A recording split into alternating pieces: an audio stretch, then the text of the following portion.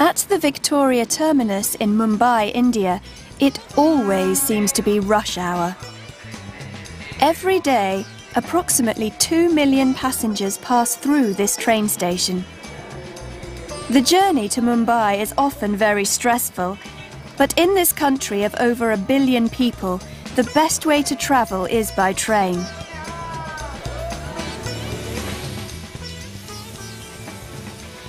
The British built the railways in India in the 19th century. The first steam train in India was in 1853.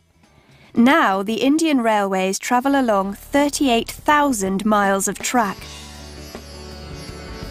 Many of the trains have impressive names, like the Himalayan Queen and Grand Trunk Express. The Grand Trunk Express has travelled up and down the country since 1929. Most of India Railways' 4 billion passengers a year live in big cities, but even rural villagers do not usually have to walk for more than a day to get to a station.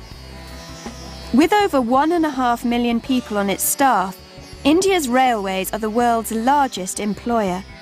From the Indian Railways Minister down to the key man who makes sure every inch of track is in good condition, the huge workforce keeps this enormous system running. The railway stations are often an amazing mix of people. There are people selling food, porters carrying bags, and sometimes performance artists. But the railway is more than just a way to travel. It is like a miniature India.